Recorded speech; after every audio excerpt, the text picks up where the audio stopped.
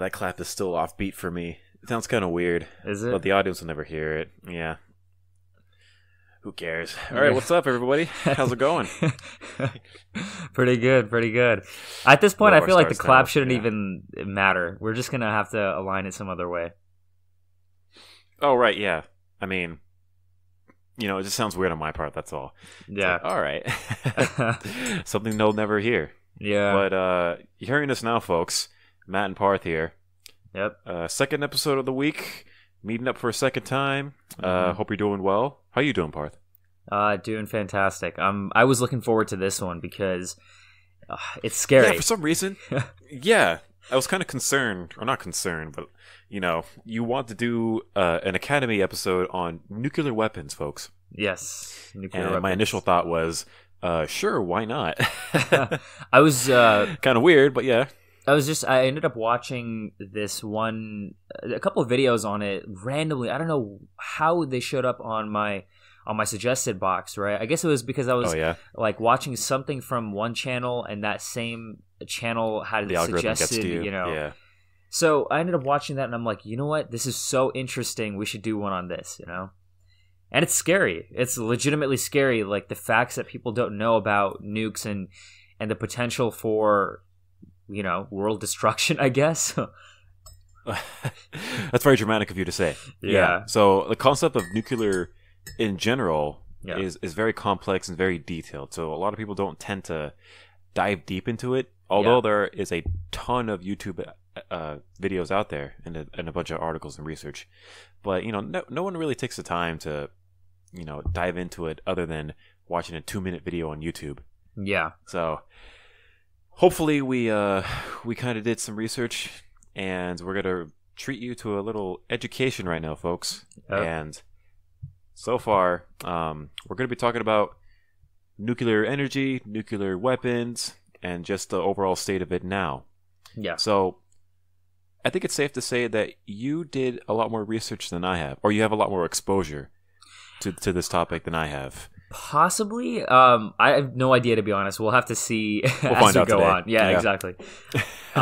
It's funny because, when people say... So one of the funny jokes is that some people will say nuclear, some people will say nuclear. And I've noticed that you say nuclear. And that's just like... Nuclear? Yeah. How do you say nuclear? Nuclear. So it's actually really? nuclear? I have never noticed. Yeah, it's actually nuclear. Nuclear. Oh my god. I think it's like ingrained in my mouth. Like it doesn't want to change the... No, dude, you're not the only one. There's a lot of people. Oh my god. Is it contagious? It very well might be. Do I have disease? That's funny. That's funny, yeah. Yeah. So Parth has coffee right now, so he's serious about this. I have a beer, so I'm not serious about this. Oh, nice. More relaxed. But, yeah. I never noticed it, actually. Nuclear. Who knows? Yeah. Comment in the comments below, what do you say? I know, yeah, right? If you have the time. Yeah. But let's get into it. All right, so, I was afraid to say it right there. You can say nuke. Nukes in general, weapons of mass destruction, energy, all of it. So, in one sentence, can you describe or define a weapon of mass destruction? That's a good question. I think I would, if I had to choose something, I would just say something that's...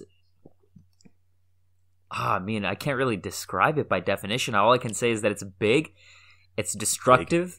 It's literally in the definition. I would have to say hydrogen bombs. Just picture a huge ball of fire wiping out cities and people. That's essentially all I can really say about it. And obviously there's science behind it, but There is science behind it. So I think a good analogy to this kind of, nuclear disaster is like a meteor or like an asteroid hitting Earth. Yeah. That it's pretty much on the level of that. Even a small asteroid can wipe out an entire city. So we're going to be talking about a lot of destruction in this type of episode, and is it going to be attractive? Who knows? But I would say to be honest, a nuclear weapon, it's got to be some kind of misuse of energy. That's what I would define it as. Okay. Because initially, I think the discovery of uranium, I think it was used to produce a massive amount of energy. And it came to scientists later throughout history that they could actually use it for, destruction and chaos. That's what I think it is. Because I think of nuclear energy, so nuclear power plants, the type of energy that's kind of controversial.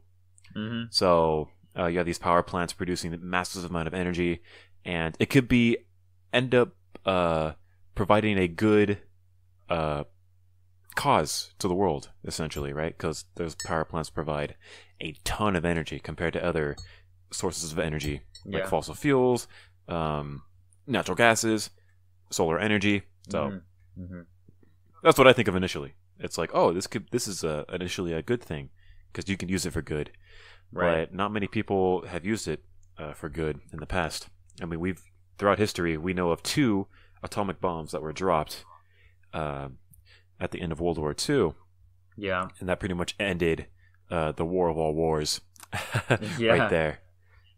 So it's kind of scary to think about. Yep. What do you think about that, though? Actually, throughout history, there were atomic bombs used on people.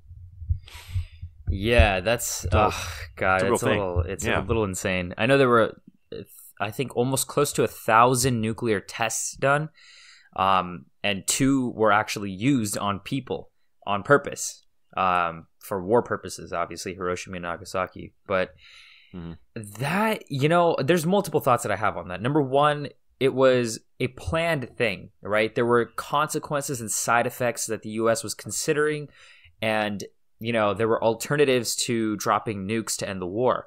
Because, multiple things. Number one, the Soviet Union was actually going to invade Japan anyways with their navy, and they were going to force them to surrender.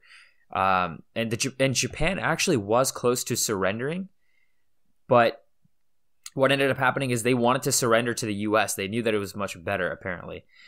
Don't know why, but I'm assuming it has something to do with, if they surrendered to the Soviet Union, the terms and conditions will be much harsher or something like that, right? That makes sense. Yeah. Much better to surrender to the free world than, to communism. but that's a bad word. You can't say that on here. Yeah, I know, right? That word is outlawed. What's it called? Yeah, the hate speech? Yeah, it's hate speech. The hate speech. The compelled speech. No freedom of speech. Yeah. Back in history, things were kind of brutal back then. So, I think most people don't know that Russia had a big part in World War II. Yeah. It wasn't just the U.S. came in on their a bald eagle and saved the day. Yeah. It was really that Russia had a big impact on keeping the pressure on both Germany and Japan. Was it Japan? I'm not sure. Yeah. But they definitely were a big world power. Mm-hmm. And when they were in the field of game, they were a huge thing to worry about because, no country, I think nobody in history has ever successfully conquered Russia. Is that correct to say? Like Napoleon tried it, he failed. Germany tried it, Hitler tried it, he failed. And there were multiple, I think the only people to succeed were the Mongols. Yeah. I'm not sure. Was it the Mongols? I'm going to look that up right now. If I remember. Yeah, they're a nation to not take lightly because their winters are crazy. Mm-hmm. And plus the men, just the biological, looking at the bio, they got some pretty nasty men in Russia. Have you seen like an average guy from Russia? They're pretty disgusting. They're pretty alpha. They're pretty manly. Yeah. Oh yeah. Wait. So wait. You're saying they're disgusting or they're manly? Both. Most. Oh. Well, not all of them, but Okay. on the average throughout history, back in the day when they were pretty scary, Right. it was kind of scary to Yeah, here we go. Mongol invasion of Kievan Rus. Is that how you say it? Okay. Invasion of Europe. They invaded that place, Voldemort. Okay, it looks like they did. I think they did successfully conquer it. Okay. Yeah, cool. I've heard jokes of like Russian men looking like toads. No offense if you're Russian and you're looking like and you're listening to this, but that's please just, don't kill us. This was in like some movies, right? There's one called Red Sparrow, I think. Whatever. Anyways, that was a joke. But Red Sparrow. Huh. Yeah, no. Going back to the whole Japan thing, where so they knew that it was going to be better to surrender to the U.S. and the U.S. was thinking, okay, should we invade and just make them surrender by invasion, or should we show them a little bit of muscle power and flex our nuclear arsenal and show the world that we're not to be messed with? And they decided to go with option number 2, which is the nukes. And it's funny because they actually chose Hiroshima and Nagasaki because they were both undamaged cities at the time. They were not war-torn cities in Japan. Other cities they didn't choose because those were already damaged, and they wanted to show the world and Japan the might of a nuclear weapon on an undamaged city to see the full potential of the damage. Oh, wow. So, kind of crazy. But, hey, I mean, that was to save many lives of American people, and they did give them a warning shot. It was one bomb was dropped first. Then they were like, hey, you got to surrender. The biggest of all warning shots, yeah. Yeah, and it was like, nope, not going to surrender. And then I guess they had to drop another one.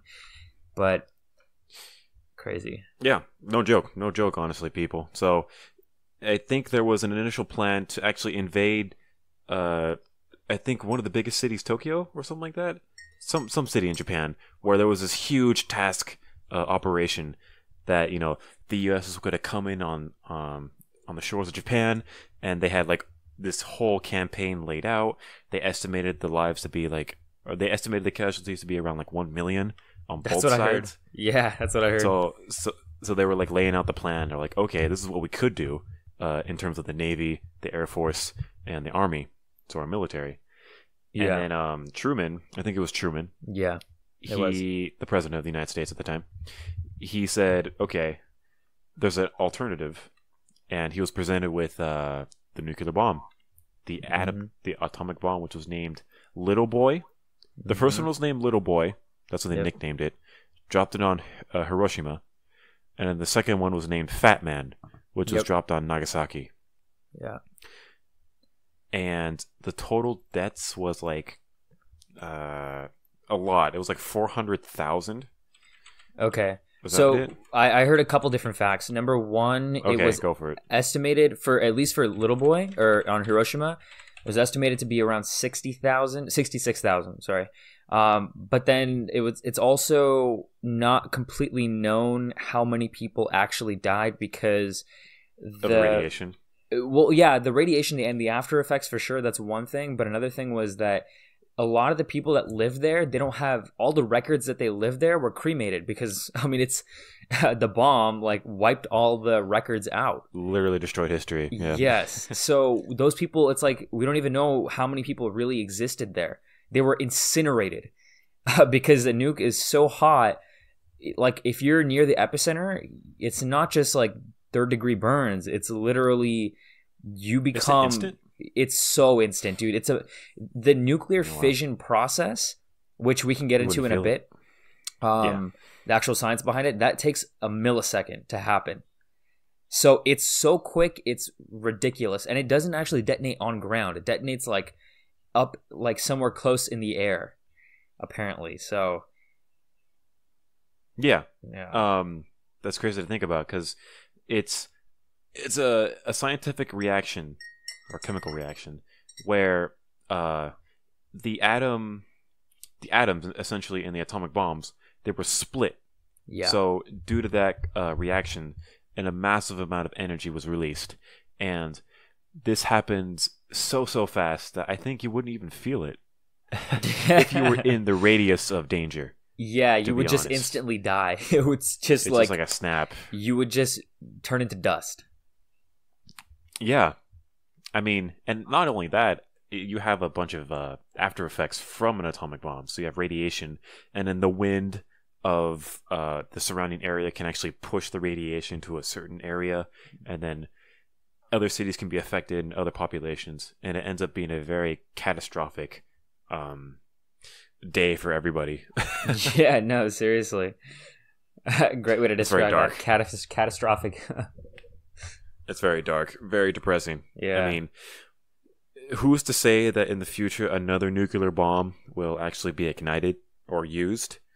But nowadays, there is a ton of backlash when it comes to using these massive weapons. So, like, there's a few treaties on the UN board that pretty much restricts the use of nuclear bombs and even the manufacturing of them as well. But we know in reality that behind closed doors, you got world power countries or major nations on the world like Russia, United States, France, Israel, North Korea, China, maybe. So everyone's making bombs. There's always bombs available. Yeah. But, you know, is it going to lead to World War III?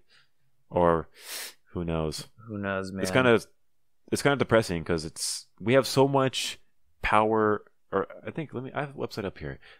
World Nuclear Weapons Stockpile.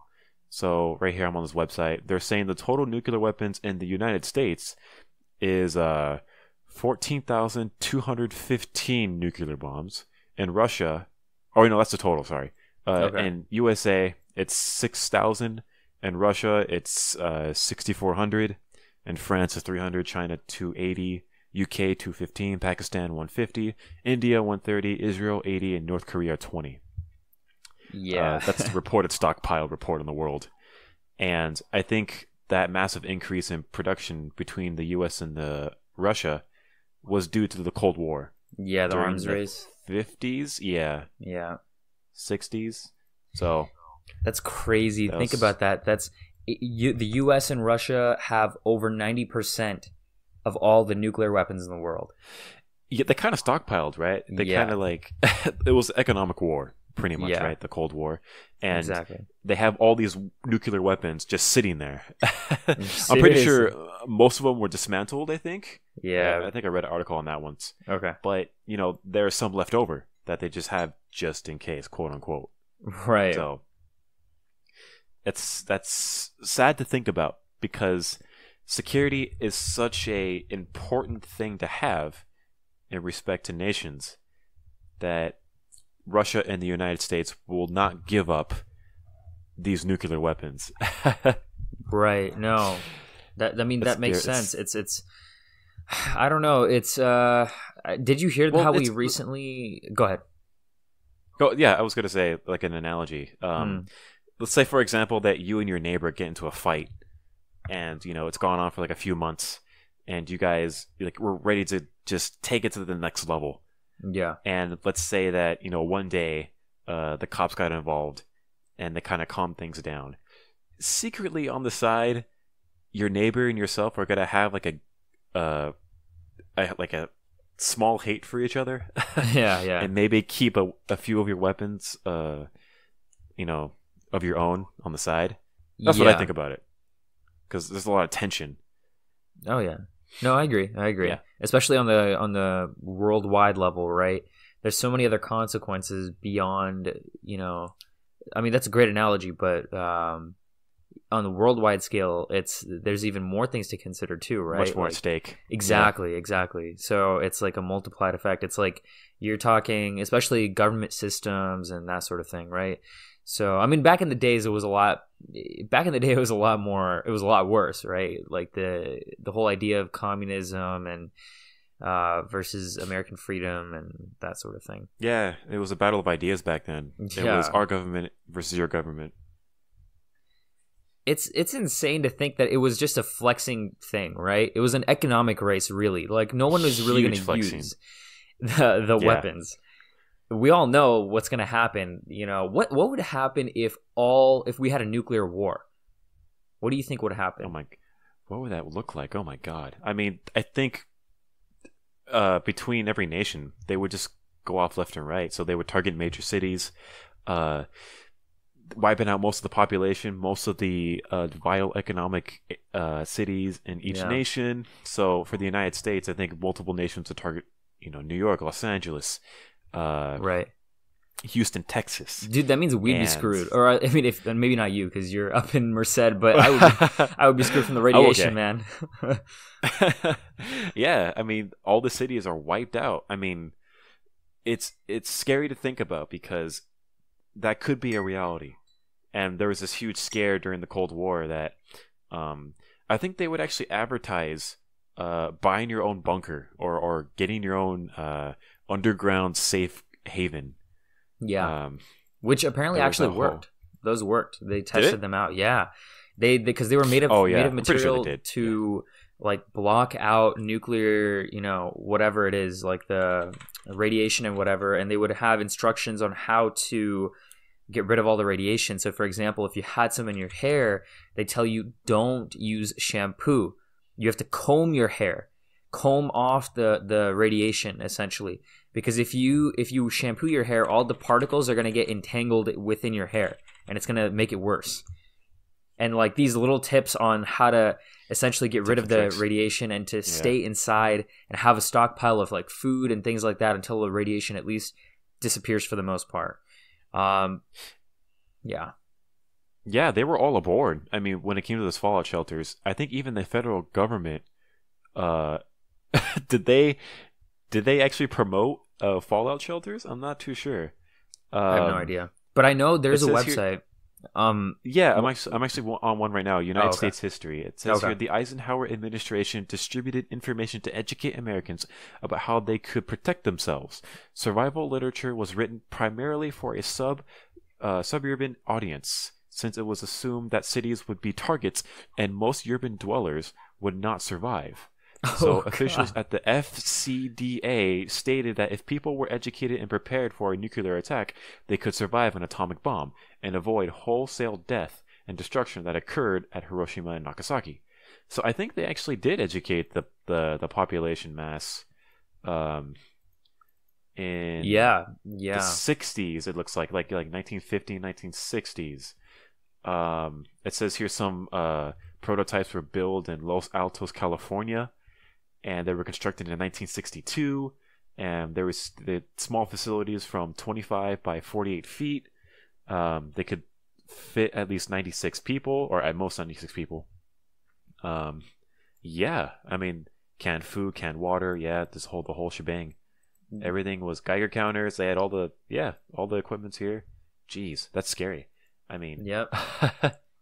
Like I've heard of fallout shelters when it comes to like people who live in the south, like the flat area where a lot of tornadoes happen. You ever heard of those? Like the common tornado shelters. Yeah, they have to have like basements. Yeah.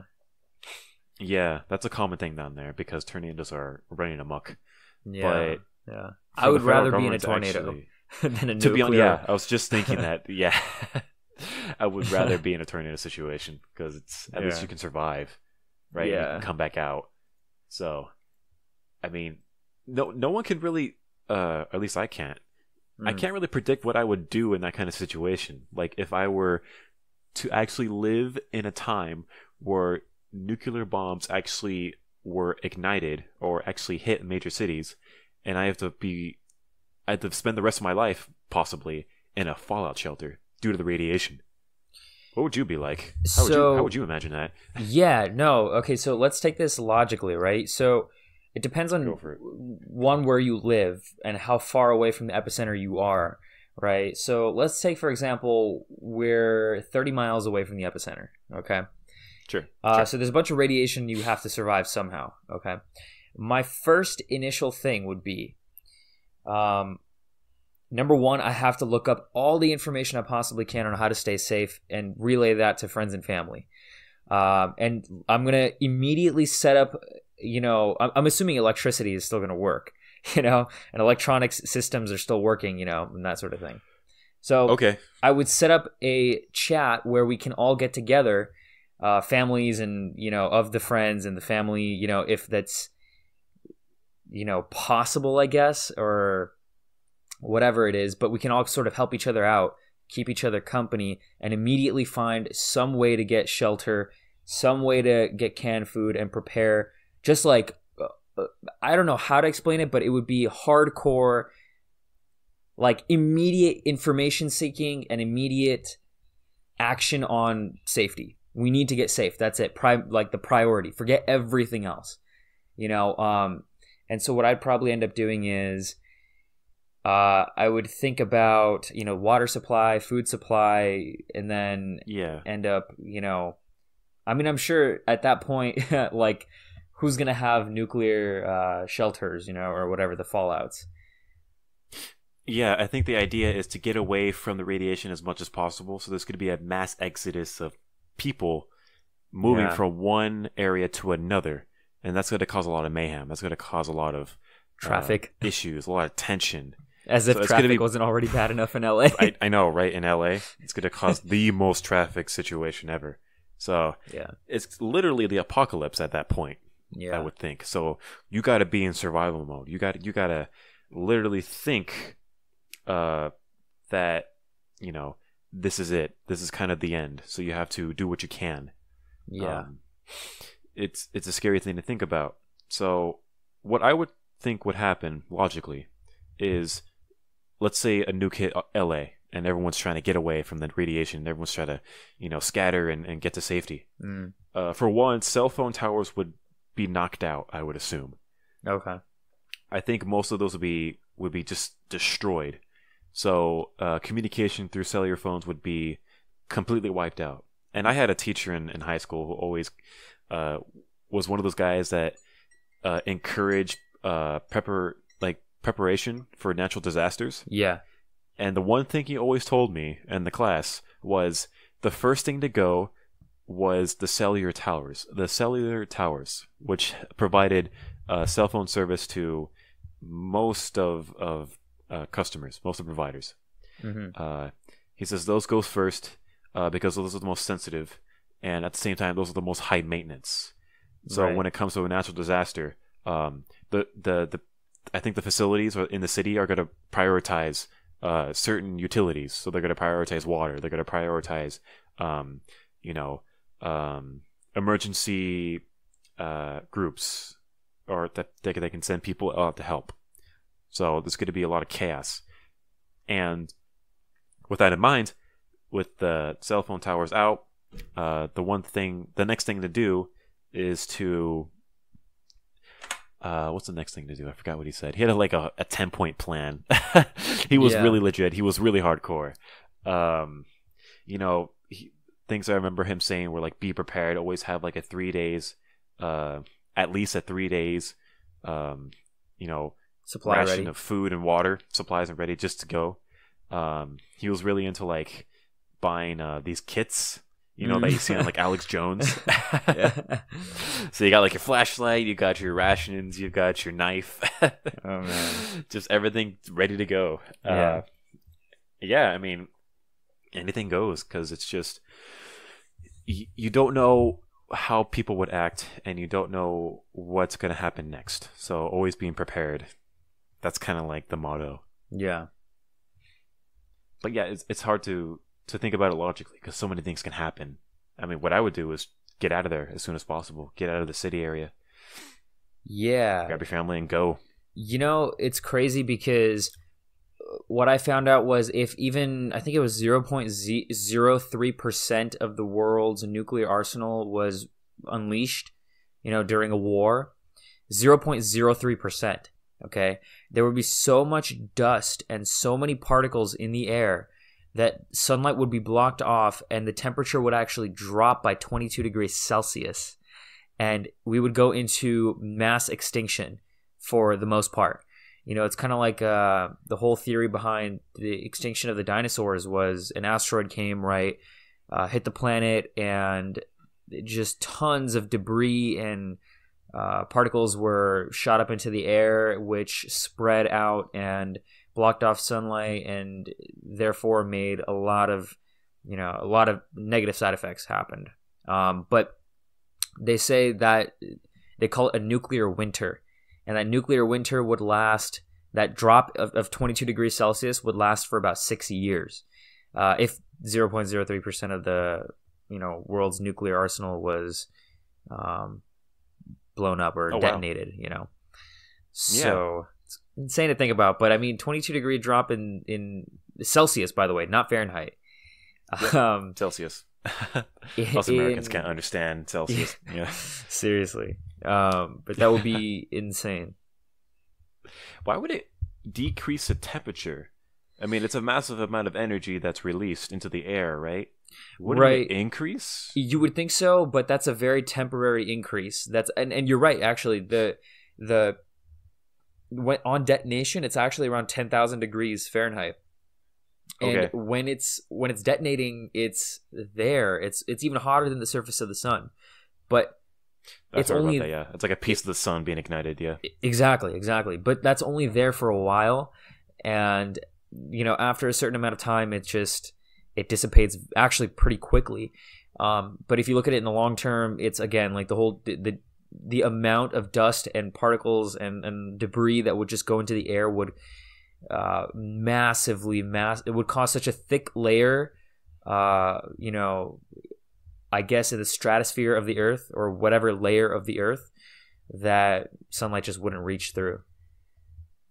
Oh my god. It's kind of like it's like, I don't know if you know this. So Mercury, the planet Mercury, is actually not as hot as Venus.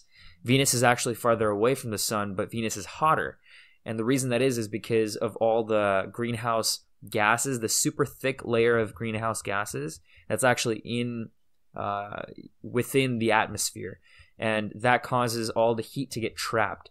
It's kind of like that, But think about it in the opposite way here, where it's like there's just so much debris that it actually blocks off sunlight and warmth and all this stuff. And I mean, it's not going to drop immediately, the temperature, but give it some time, and in the long term, it's going to drop by around 22 degrees Celsius.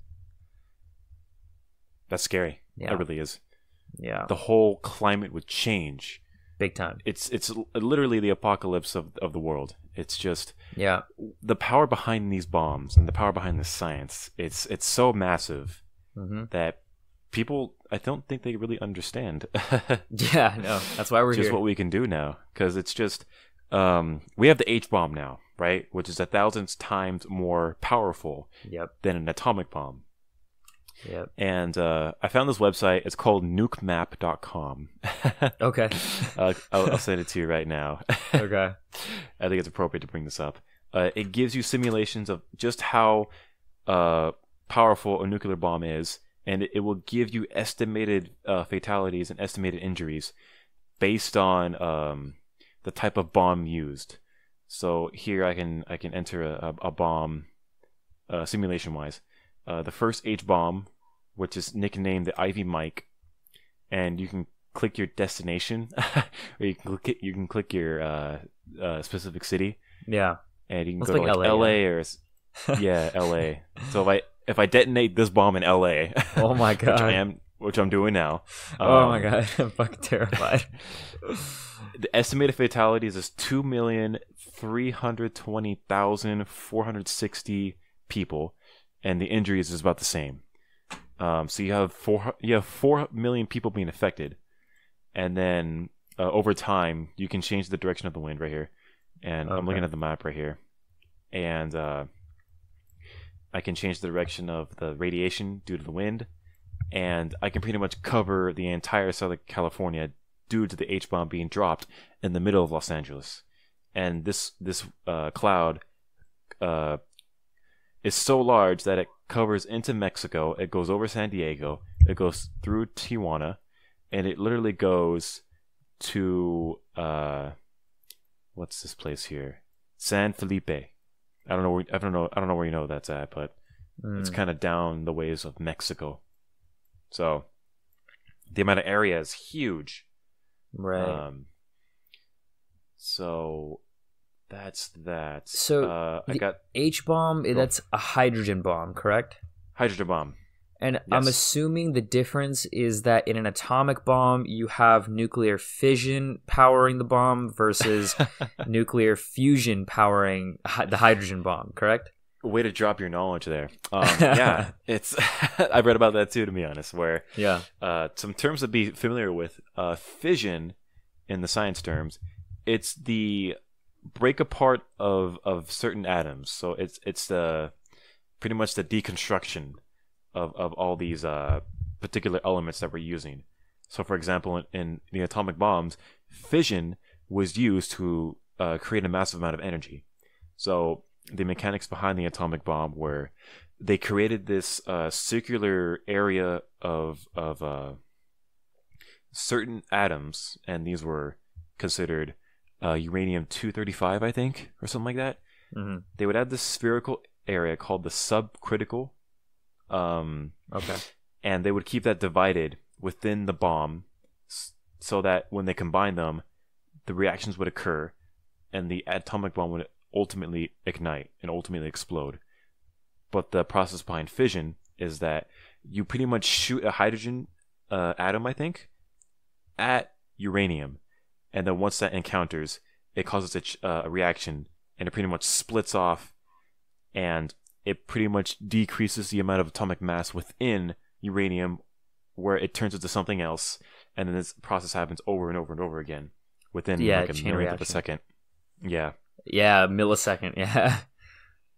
So it happens really quick, and that chain reaction causes so much energy from each reaction, where it ultimately just causes a huge amount of energy to be released.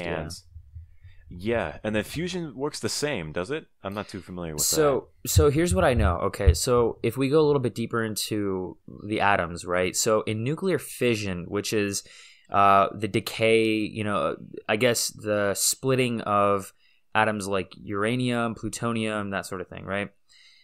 So you get enriched uranium, you shoot, like you were saying, I thought it was a neutron particle, subparticle, but it could be hydrogen. I think it is a neutron, to be honest. Okay. Yeah. So you, from what I remember, is you shoot one into one atom, right? And that atom splits apart because I guess it hits, right? And the atom is already kind of weak, and so that splits into 2 or 3 or multiple parts, right? Then neutrons from that atom will, fly in all directions. They'll hit other atoms, and those atoms will break apart, and each of those atoms will release more neutrons, which will, again, it's gonna keep going in a chain reaction, and essentially, this process is called nuclear fission, where you break apart the atoms, like you were saying. Essentially, a ton of energy is released, right? Nuclear fusion is essentially you go to the opposite end of the periodic table. So you have elements like hydrogen. This is why they call it the hydrogen bomb. Instead of fission, where you break apart the atom, it's fusion, where you combine the atoms. And this is actually the process that goes on in the center of the sun that causes the sun to have, heat and release all that heat.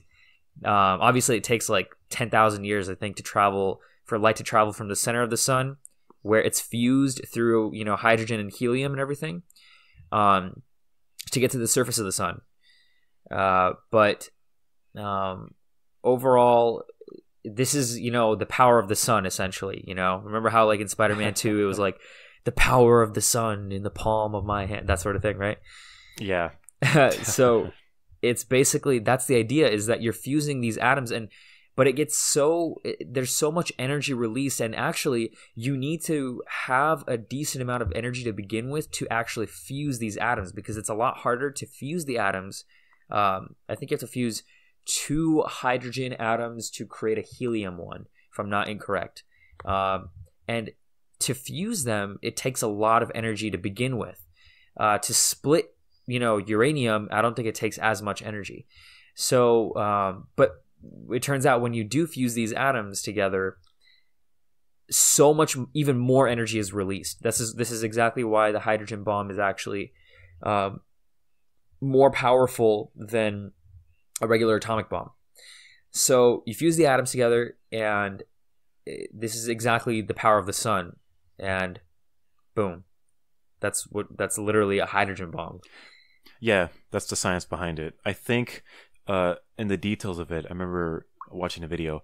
The combination of 4 hydrogen atoms is a helium atom, I think. Okay, you're probably yeah, you're right. You're right. It is 4. It is 4. Yes, you're right. So if it's 4, then a strange occurrence happens where the 4 hydrogen atoms, if you weigh them like on a scale, like on a physical scale, for argument's sake, the 4 atoms is going to be, I think, heavier than the helium atom. So it's kind of weird. I think they were pointing this out in the video where the helium atom is just 4 hydrogen atoms, right? Mm-hmm. So it's essentially the same thing, but they weigh differently. So the fact that they're weighed differently means that there's some type of energy transfer or some type of energy difference between the two. Okay. And I think that's the idea behind the fusion aspect, where you combine atoms essentially, like in fusion. Yeah. The amount of energy is going to be released from each combination or each mixture of atoms. Yeah. So multiply that by like 1,000,000 within like half a second or even less. Yeah. That amount of energy is going to exponentially grow. Yeah. And the final reaction is a big boom. Yeah, it's crazy because what I heard was the largest nuke exploded in history. I'm pretty sure you found this somewhere in your research also. Did you? The Tsar Bomba? The Tsar Bomba? I don't think so, actually. I didn't look that up. Okay, sorry, my Siri kind of went off right now. But yeah, no. So the Tsar Bomba was the largest nuclear weapon detonated by the Soviet, not just the Soviet Union, the world, but it just happened to be the Soviets who had detonated it, and it was a practice bomb. You're gonna be a little shocked at this. It was 1,400 times more powerful than the bombs dropped on Hiroshima and Nagasaki combined. Oh, yeah, I have it here on the nukemap.com. Yeah, okay, yeah. We can see the power of this bad boy. Yeah, it was insane. Yeah, it's saying here it's the largest it's the largest USSR bomb tested, but you're telling me it's the largest bomb tested in general? That's what I've heard, yes. That's general. what you heard, okay. So if we drop this guy on New York, for example. Yeah. Let's see here. We got a total of, oh my god, that number just keeps increasing. 7,633,390. Am I saying that correctly? But roughly 7.6 million fatalities and then 4.2 million injuries. Wow. And the radius of this guy is huge. Oh my god. So the effect radius for this guy is roughly 3.14 kilometers. So it's going to be 31 kilometers squared, and I don't know what that is in in imperial units and American units. Right. Fireball radius 67.1 kilometers squared. Air blast radius 249 kilometers squared, and then everything else, it's pretty much engulfing Long Island. Oh my god. The whole freaking thing. It's funny because somewhere in some documentary I saw that the pilot who dropped that bomb actually felt his airplane shake like crazy, and he actually was very closely caught in he almost went down. Yeah, he almost went down, and so he quit the Air Force after that, or the Russian Air Force or whatever. Screw this. He's like, I'm not down for this anymore, man. I wouldn't do it in the first place. Yeah. But can you imagine being in that airplane and seeing something like that? Oh my god. It actually created Seriously? a super massive crater that's still there today, and that whole area is actually abandoned. Is it? Let me find that out. Yeah. They say Jeez. windows in Finland were shaking. Oh my god. In Finland. I'm looking at it right now. In Finland. Where was it tested?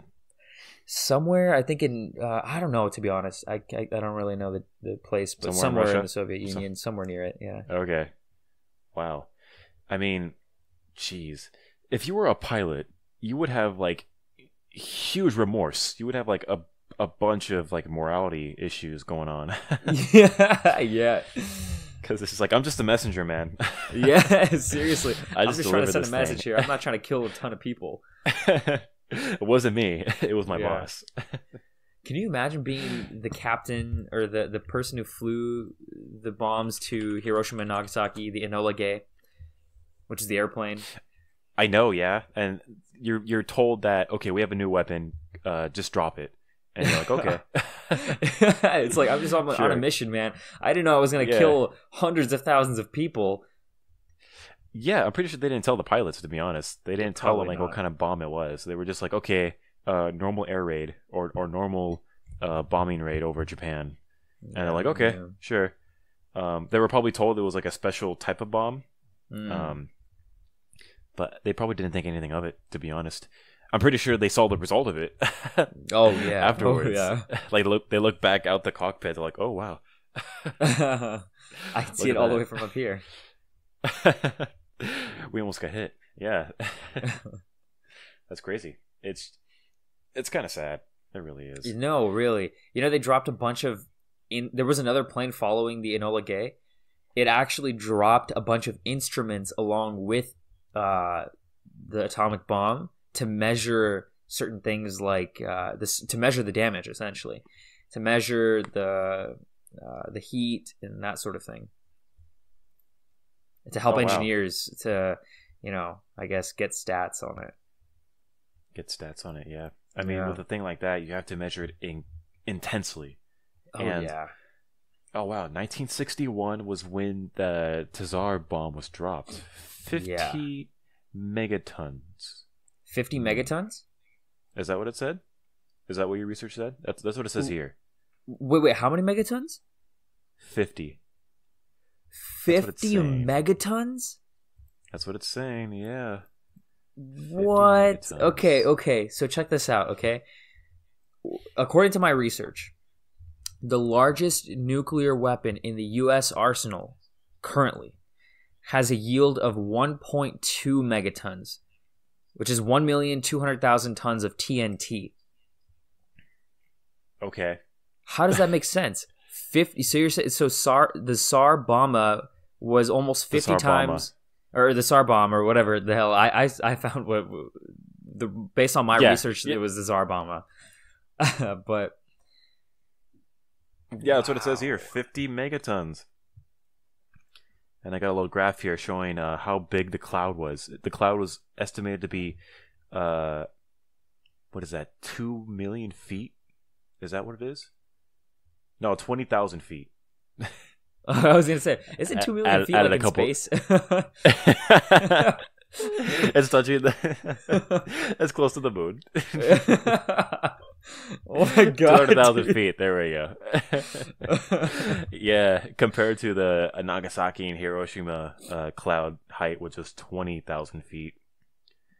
And the altitude of a commercial airliner is around 40,000 feet. Yeah, that's insane. It's a big cloud. Yeah. It's a huge cloud. Yeah. The Little Boy, which was dropped in Hiroshima, was only 15,000 tons, or 15 kilotons. This is 15,000 versus 50. What is it? Million? Megatons. Yeah, 50 million tons. Yep. Jesus, that's what it is. Man. I think we can get larger. I think we can make it bigger. Oh, I'm sure, man. Through we science. just got to get a ton of new tech, and we got it. I'm pretty sure that, going off the rails here, aliens have seen this and are like, "Oh fuck." Yeah. Look what they're doing to their own planet. They're bombing themselves. Yeah, they'll be so dumb. They'll be really dumb. Really, look at these guys. They're so dumb. That's why we never visit them. That's scary to think about. I mean, has science gone too far, folks? To be honest, do you think science has gone too far? Okay, but I feel like it was inevitable.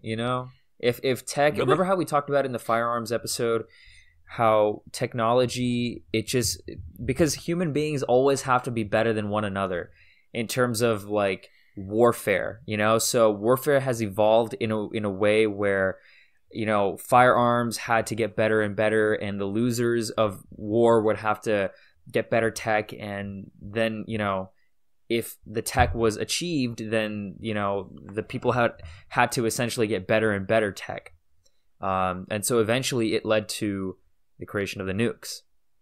Had to get better and better. Yeah. I think we've gotten to the point where it doesn't even matter anymore, dude. Like, what are you going to do? You're going to blow up a ton of nukes? At this point, you can't get... What's the point of getting better at technology, right? I mean, I guess there is a point, right? I guess essentially to avoid the use of nuclear weapons, you can, invest into like drone technology and all this kind of stuff. But overall, like, I don't see the point unless you're going up against aliens. Like, what's the point of getting bigger than a hydrogen bomb? Yeah, I mean, let's talk about that. Going against aliens, would we literally just like send a nuke up there and be like, "Look at what we got. Don't mess with us"?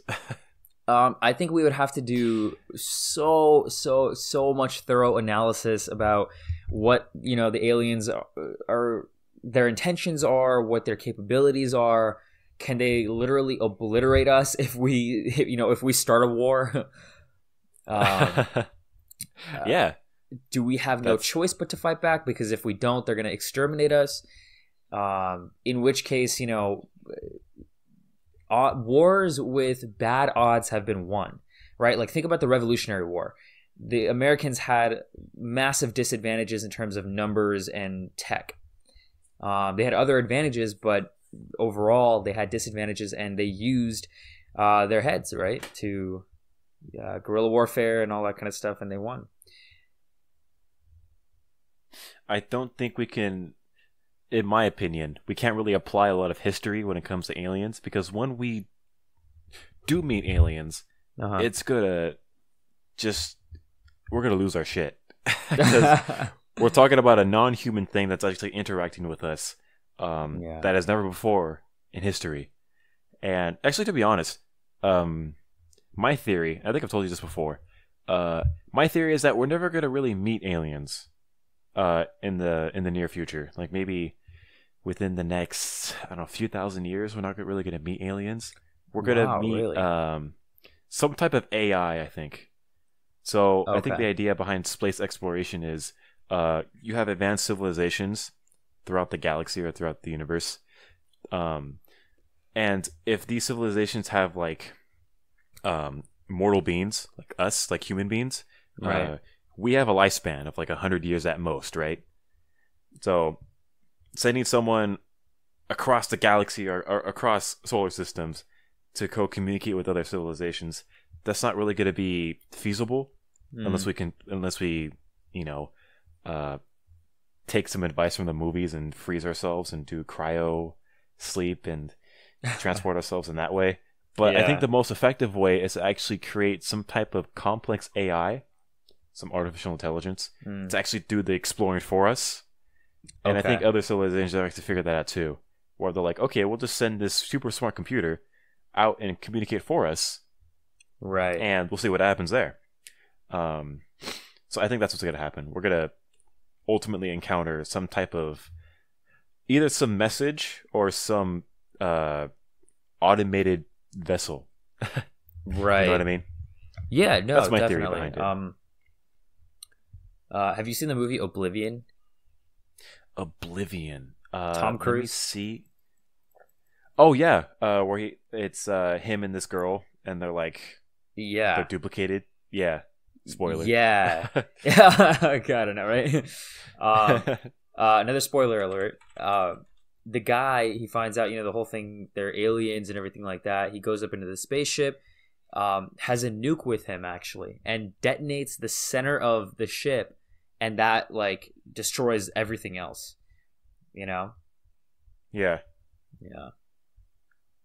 Sci-fi movie. It was a good movie. Yeah. I liked it. Yeah. The Power of Nukes. Power of Nukes. Title of today's episode: The Power of Nukes. Yeah. It's nuclear destruction, oh my god. So you have nations today like North Korea flexing the amount of nukes they have, right? Or the amount of nukes that they can actually ignite. Yeah. Do you think that North Korea will ultimately set off the next nuke? I don't think so, dude. No? I really don't think Not so. really. I would be scared, and I was scared at one point. I was thinking about it. I'm like, really? Are they going to do that? Are they that stupid? But to be honest, I don't think so, because I think Kim Jong-un knows and understands how radically incapable his country is, and how deprived of economic resources his country is compared to the world, or even any other country, really, like the U.S. I mean, I think North Korea is it's at the bottom of the list almost in terms of economic resources, right? First of all, let's say you do obtain nuclear technology. You are only going to be able to make a few nukes at most. And if anything, we're going to send in some sort of Tom Cruise-like character to dismantle those, on some secret CIA mission or whatever. Literally Tom Cruise. Yeah. Imagine. Like Mission Impossible. But I'd watch that. I know, right? But I mean, here's the thing too, right? I think that you have to really think about that, and I don't think Kim Jong-un is that dumb. I don't think he really is, so incapable of understanding that his country will be blown off the face of the planet if he starts a war. Not only that, not only his own life, his whole legacy, the whole country will just be wiped out. Or at least some sort of repercussion is going to be there that's going to cripple them even more than they already are. So, to be honest, I don't think it's going to happen, but it is good to prepare for this. Do you think, my question to you was actually going to be this a while ago, but it kind of dropped out of my mind. Do you think the U.S. or any other country has technology currently to prevent a nuclear detonation from a different country? Like, for example, yeah, I would say so also. I think so also. Yeah. I think they've invested into some sort of tech where they can see, okay, let's say nuclear weapon is heading towards our way. It's going to hit New York City in 10 minutes, let's say, right? I would say the tech that they probably have is, okay, we can see that this nuke is headed towards New York. Okay. What do we do from this point on, right? We can, I think one of the tech they might have is to blow it up in the air. So it causes a missile. Yeah. Yeah, like electromagnetic radiation, right? Where it'll maybe cause some sort of electrical like outage, I guess. Like a mass whatever. So you're saying you want to dismantle the bomb by taking away the electricity? Is that what you're trying to say? No. I'm saying they'll probably blow the bomb up before it reaches the target, land. Yeah, the target essentially, right? And if it's close enough in the air and you blow it up there, the electromagnetic the radiation, or what is it called, EMP, electromagnetic pulse, I think that's what it is, where if you blow it up in the middle of the air, it sends shock waves or whatever it is, electromagnetic pulse outwards, and that causes mass electronic systems to shut down essentially. But that would be the downside, right? Now, I guess that could be a major disadvantage, but I'm sure they also have preparation for that also, where it's like, okay, we got backup electric systems here. We have things in case this happens. Like the Pentagon has, backup sources of power. Okay. So I'm sure they're prepared. I would not be shocked at all if they had prepared for the worst case scenario, Right. So yeah, the science behind that. What is the protocol actually? The protocol is actually, if a nuclear weapon was to reach the United States in any way, I think the first responders would be the Air Force. Okay. So, what kind of protocol did they have? I'm trying to look up online, like if there's an actual protocol, but I don't think they're gonna reveal that to the public knowledge. Yeah. But I mean, one thing would be to what you were saying, pretty much target the missile that's carrying the nuke with another missile, so you can collide those two projectiles and just ignite the atomic bomb mid-air. Yeah. That would be a worst case scenario, I would think, because you still have all that radiation out there to deal with. Yeah. Second, I think would to somehow disarm the bomb. Dismantle the mechanism before, or dismantle the mechanism, right? There's got to be some way. Either by drone or by some sort of, what you were saying, EMP or some magnetic force that could actually disrupt the mechanism within the bomb. Yeah, so it doesn't blow up. So it doesn't ignite, yeah. So you can disrupt the reaction that would occur. Another theory would be to actually attach another thruster onto the bomb and launch it into space. Are you getting this idea from the Avengers? The first one? Yeah. Iron Tony Man. Stark style. Yeah. First you have to open up a portal in space and then knock it through there. Hey man, we just discovered the first black hole, so we have actual. We're getting there, man. We're getting there. Yeah, everyone's talking about that. It's nonstop. People are talking about it. I was talking to my math professor about it. Oh yeah. Yeah, he was what like, did he have to say? He's like, it's not that color. Like, it doesn't give off visible light. I'm like, all right. Yeah, he was going into the specifics, and we were talking about that. Right. Yeah. So recent news. The first ever black hole was captured on a camera from one of the telescopes on Earth. Yeah.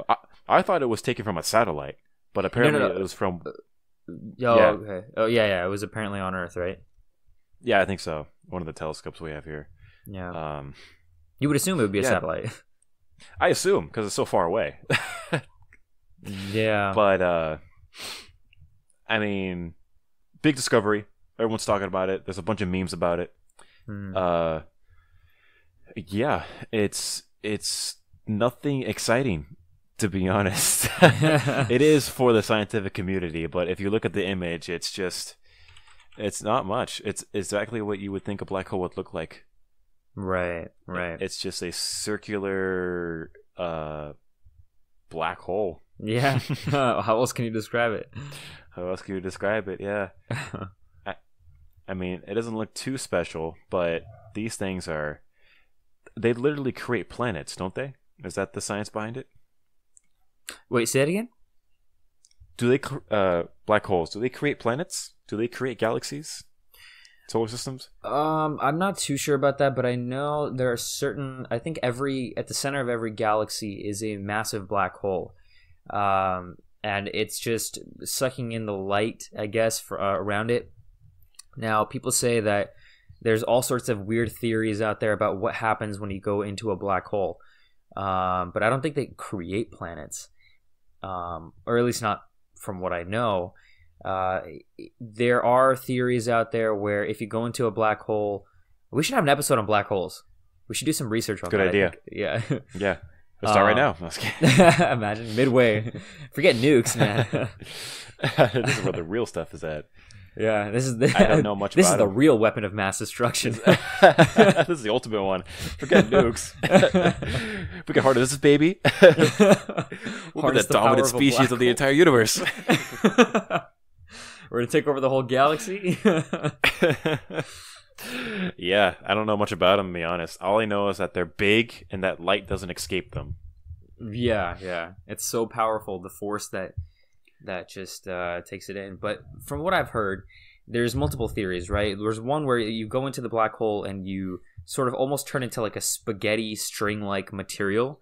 Your whole body just becomes dismantled. Because of the high amount of pressure, in the hole.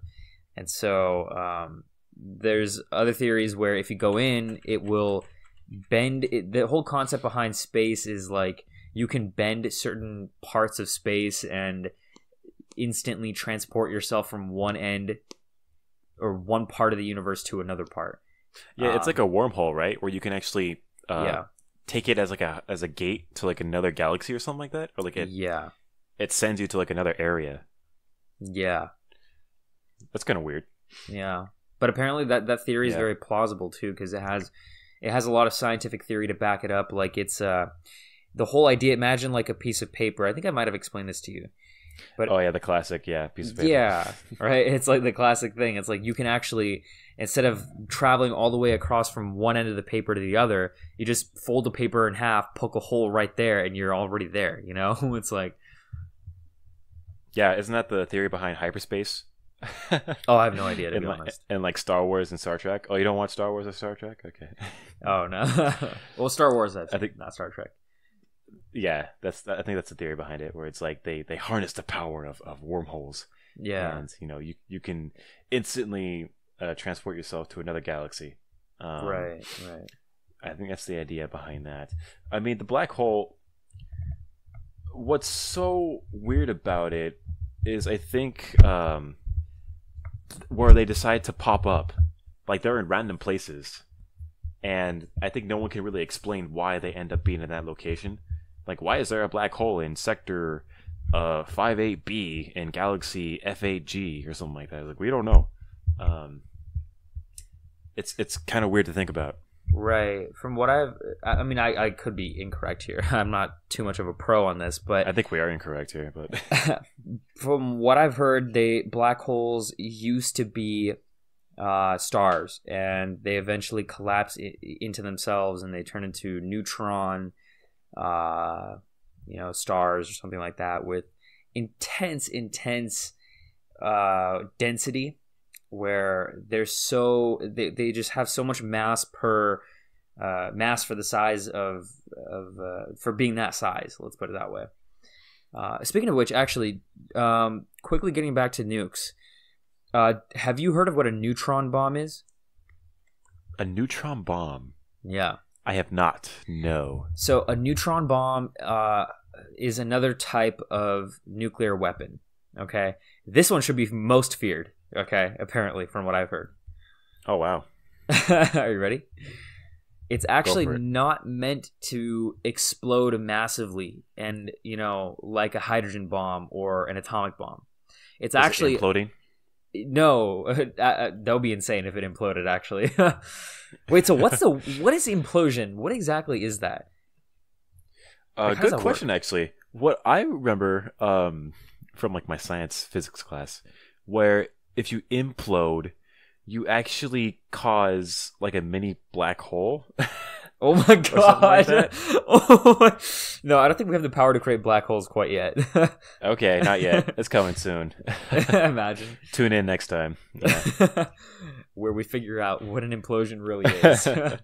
Scientists on the job, night and day and night. When did Odyssey turn into a science show?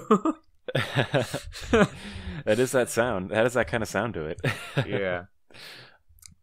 You were saying something about neutron bombs. Yes. So neutron bombs they're not meant to explode massively. They're meant to explode they have small explosion radiuses and all that kind of thing, right? But the idea behind it is that it actually shoots out a lot more radiation. They're meant to be small, but they release a ton of radiation. And they actually don't do much damage at all to like buildings or anything like that. So the buildings are kept intact. Everything around the city is kept intact, but the people are dying. But the people, yeah. Yeah. That's scary. None in history have been used, but Saddam Hussein actually claimed that the U.S. once used it against, his people or whatever at the time. Yeah. Now, honestly, I would not be surprised if they did. I'm sure if they have the technology, they're going to... Because, who's going to verify whether a neutron bomb went off? Are you going to go check the radiation in the Middle East or what? Yeah, it's kind of sneaky. It really is sneaky. Yeah. It's probably the sneakiest bomb we have. Yeah. If we have it. I'm not saying we do. But yeah. We probably do. I mean, come on. We're the U.S. Someone's... Come on, bro. We're the U.S. We got everything. America. From triple deckered cheeseburgers to secret bombs. To neutron bombs. From McDonald's the whole to spectrum. Neutron bombs. Everything in between, we got it. Obesity to neutron bombs. America. Quarter pounders to bombs. We got it all, son. Yeah, I mean... Oh, God. To be honest, I wouldn't be surprised if President Trump was like, "All right, we made this new bomb. It kills just people, and it keeps everyone intact but the people." I'm like, all right. Oh my god. I'm not surprised. Oh man. That's kind of scary though, because it's just. It is. Yeah. You can just drop it anywhere and be like, "Oh, what? How did that happen?" Yeah. Where did that radiation come from? Where did that come from? Oh wow, they were doing some kind of tests. Bad people. Yeah, I know, right? Oh my god, that'll be so bad. But yeah, neutron bombs. Neutron bombs, yeah. Are there any other bombs that we should be aware of? I'm sure there are, but I came them. across in my research so far. Okay, yeah, they're kind of keeping it under the rug at the Pentagon. I'm assuming they have so many different types of bombs. They're just waiting to release them when the next war comes around. Who knows?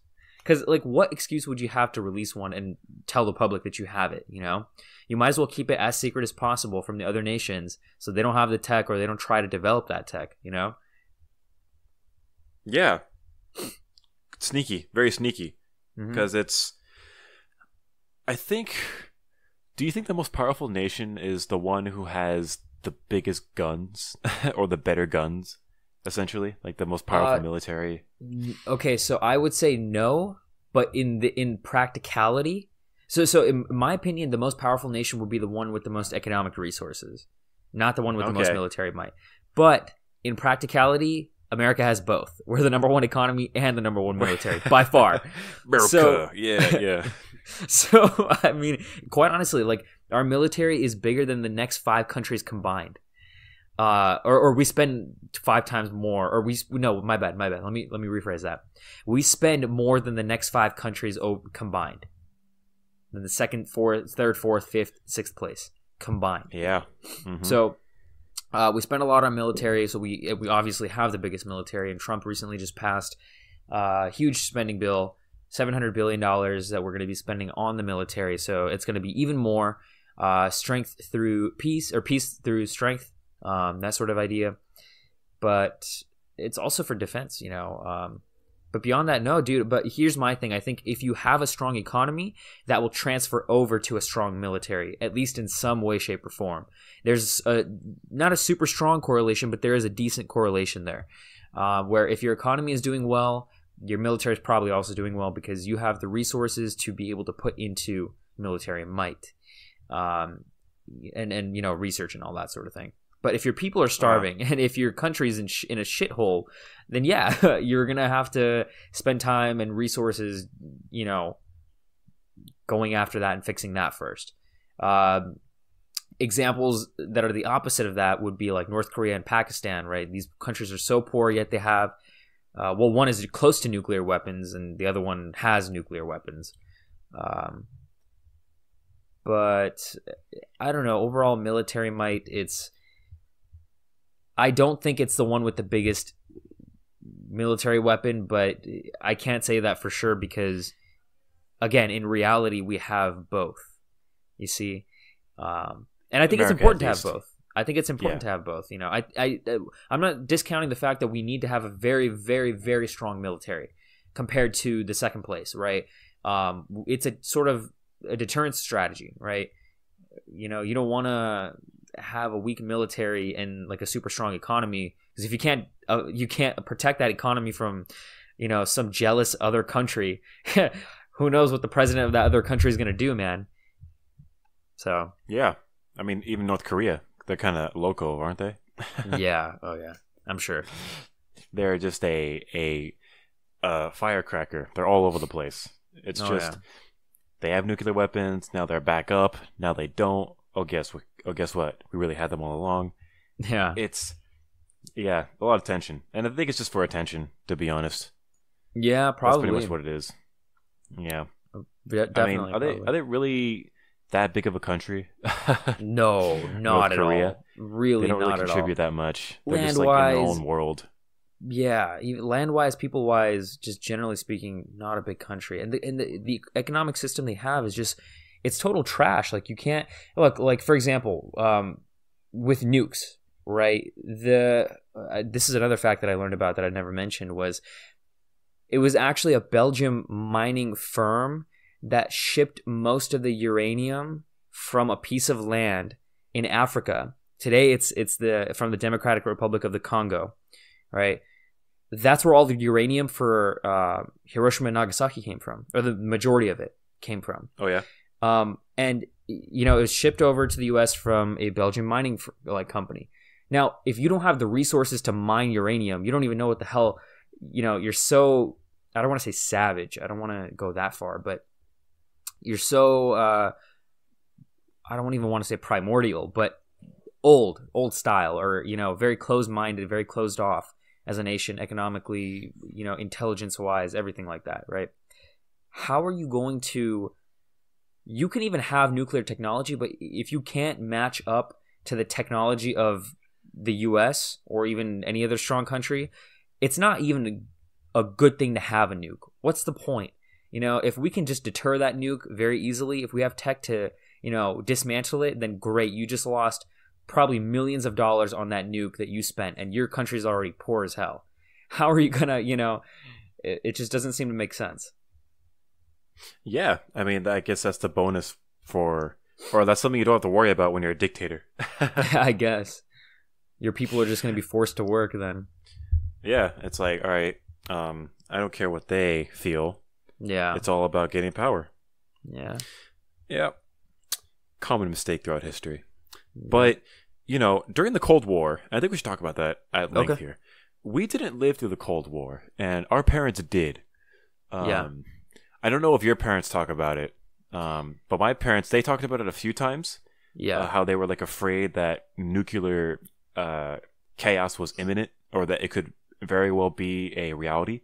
And even Jordan Peterson, he said he was obsessed over the Cold War, on how it could actually devastate society as a whole.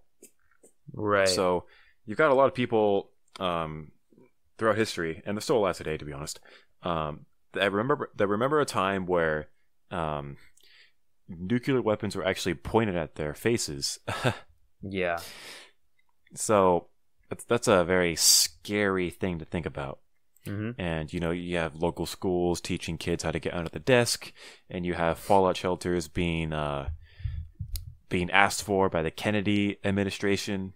And it was such a red scare throughout history, right? Yeah. So that Cold War, economic war, where it was just the arms race of beefing up on military, beefing up on bombs, and beefing up on just anything catastrophic.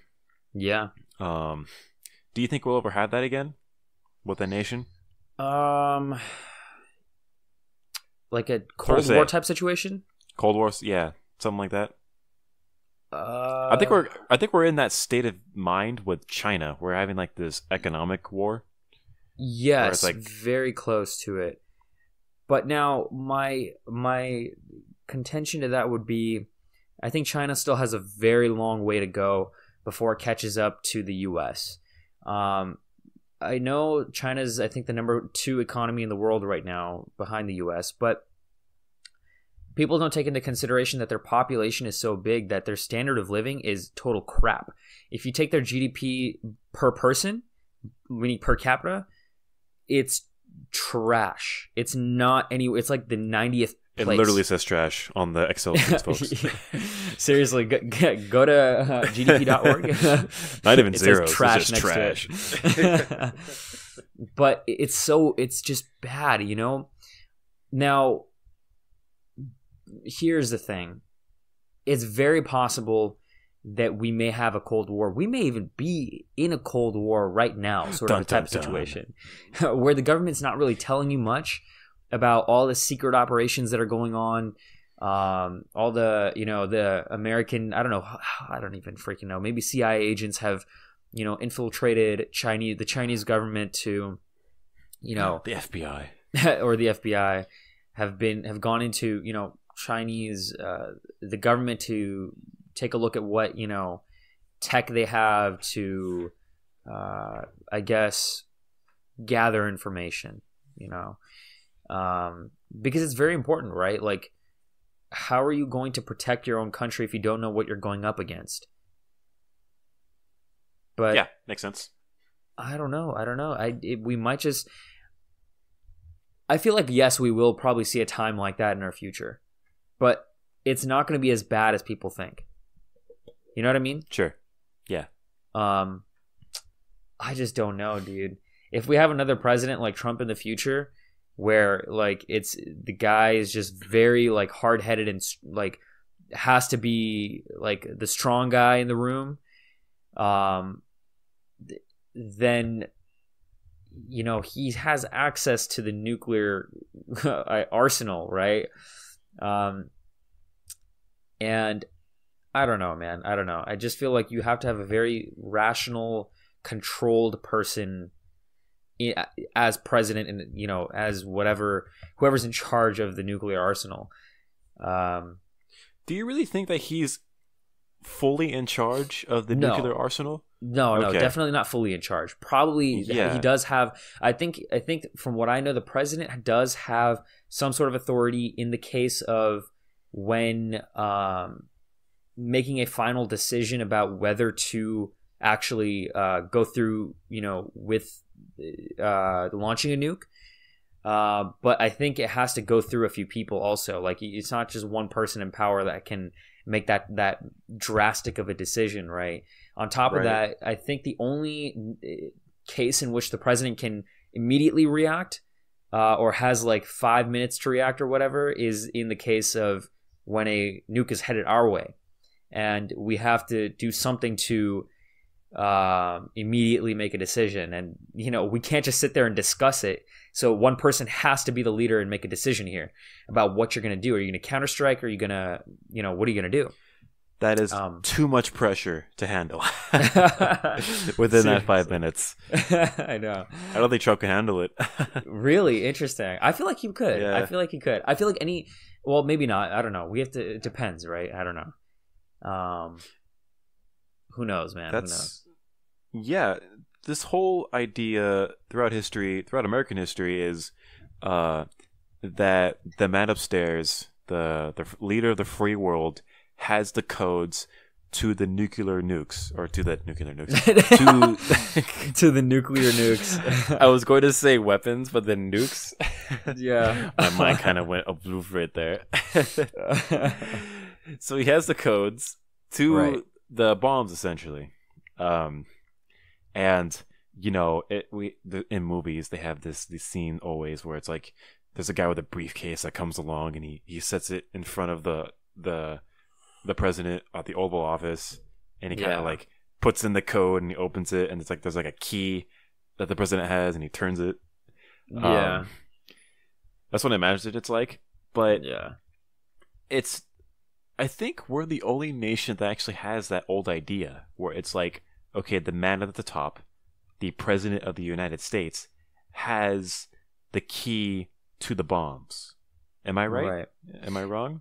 Do other countries do that as well? That's what I'm assuming the majority of people think, right? They automatically think the president has all the power of the nuclear arsenal, which I'm not 100% sure that's true, and I don't even think that would be true. That just doesn't make any logical sense unless it was under the circumstance of, like I was saying before, where one person has to make a decision extremely quickly.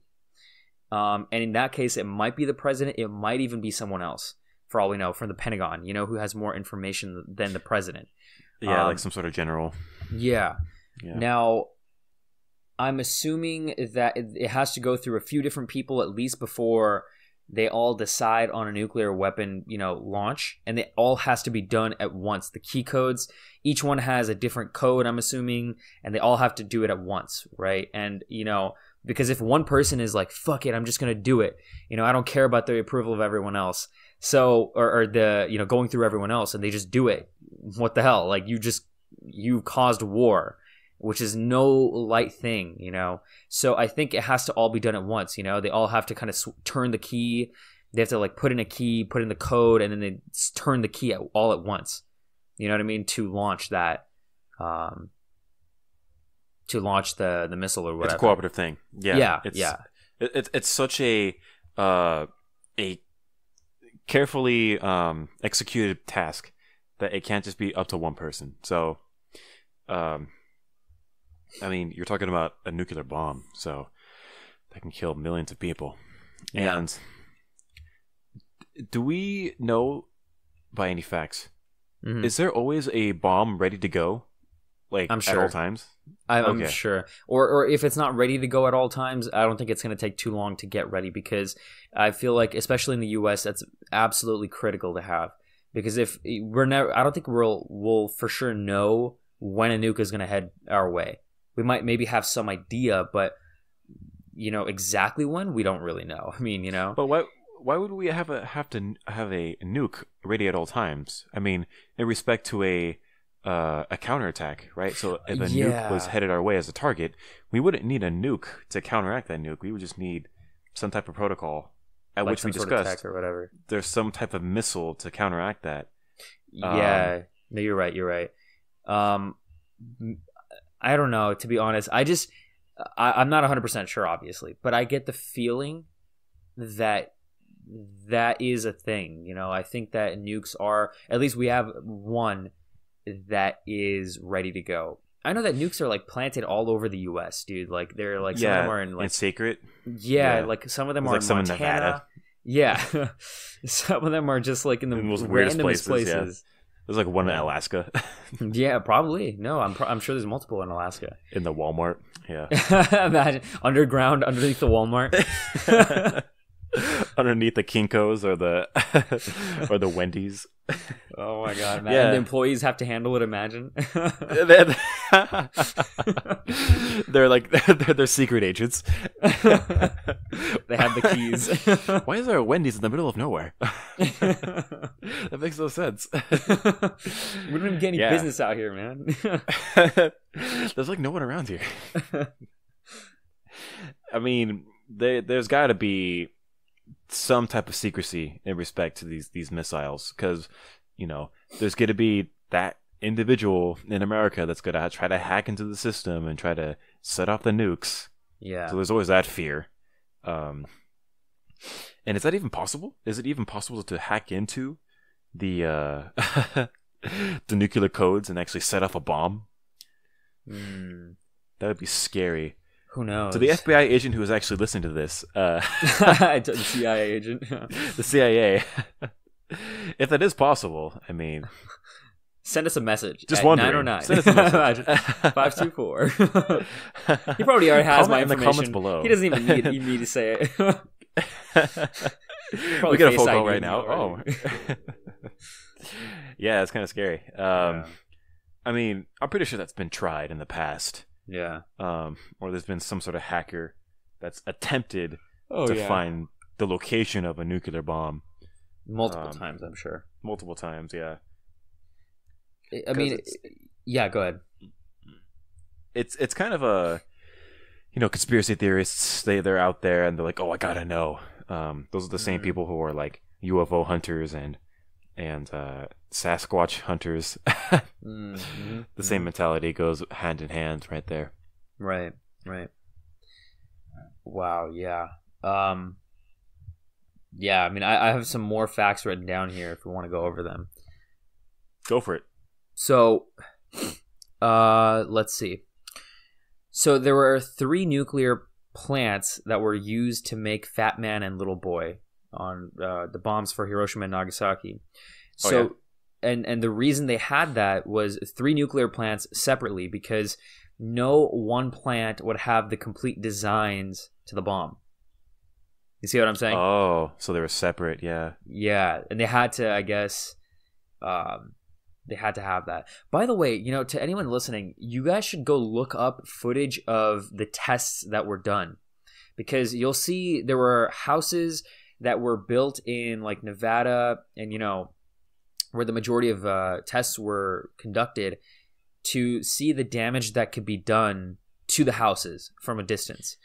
Yeah. And you'll see footage of it literally blowing up. The house, like, just, oh my god. And it's slow motion sometimes, and it's just insane, the power of this weapon. And you won't understand it until you see footage of it, I think they did a bunch of tests in the Midwest in particular, because there's so much open land there.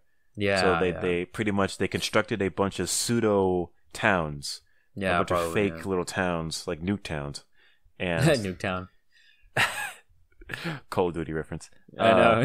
They they set up like these mannequins too, and they're like, "Oh, what could it do to a certain object?" And right, they end up finding later that it pretty much destroys everything.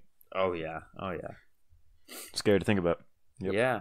Another little fact is, shadows of the people were that, in Japan where the bombs were blown up or detonated, shadows of those people were burned permanently into the pavements from the blast. So, oh yeah, if you look it up, you'll see shadows of people, of humans, and their I don't know, just their whole shadow is just like burned into the walls. It was like imprinted. Yeah, imprinted. I guess, I don't know. It was just such a strong blast, and I think because it was so instant. Yeah, it was such a massive amount of energy that it actually, the ashes of the human body itself, right? So there's got to be some type of matter left over from a human being being disintegrated. Yeah, and I think it actually imprinted those ashes onto the pavement of where the shadow was. Oh, chilling, dude. Next fact. Yes, next fact. Give me just 1 second here. Go for it. Okay, pilots are told to crash their planes if they need to, not on land. On land, not at sea, because of the contamination of the water. So basically when all this radiation hits, I guess, water, I don't know why, I don't think their planes would have radiation, right? Maybe leftover. Maybe. I think the currents in the ocean are much stronger, so they're afraid that radiation can actually spill into the ocean and spread much quicker. And maybe it can get to like nearby cities or something like that. But I thought you were going with if you were discovered, or if you were going to be or somehow the plane malfunctioned, you were supposed to crash or something like that, so you can destroy like the evidence. Oh yeah, or something like that. I thought you were going. Yeah, I'm pretty sure you were going that route, but yeah. No, you no, weren't. Yeah, that's another thing. Yeah, I'm sure. But yeah, I think radiation in general in oceans is not a good thing. It's part of the reason I think it spreads. I don't know. I guess makes more. sense. Yeah. Okay, so next fact.